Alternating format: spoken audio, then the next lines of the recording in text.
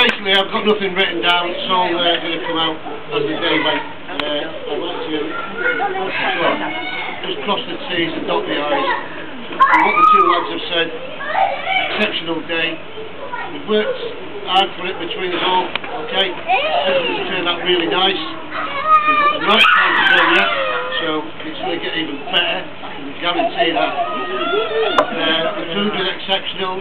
The people that have actually turned up and their efforts in actually getting here and what they've actually done to get here. 11 hours travelling in a car, bank holiday weekend, unbelievable. Some people have come obviously remotely, okay? Yeah, drove. It's been a brilliant day, it's now, it will be, carry on to be that. Beautiful, everything else is spread. Bridesmaid, page boy, bride. Look at that race. Yeah.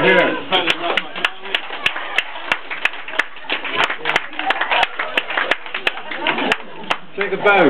And at the end of the day, it's a different situation as being father of the groom and also the best man. So I know more about him than he even knows about himself.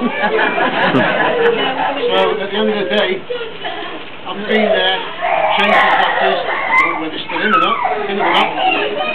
I've helped him when he's fell over when he's been young, I've supported him, stopped him falling over when he's been old. I've found him in the toilet with not a lot on.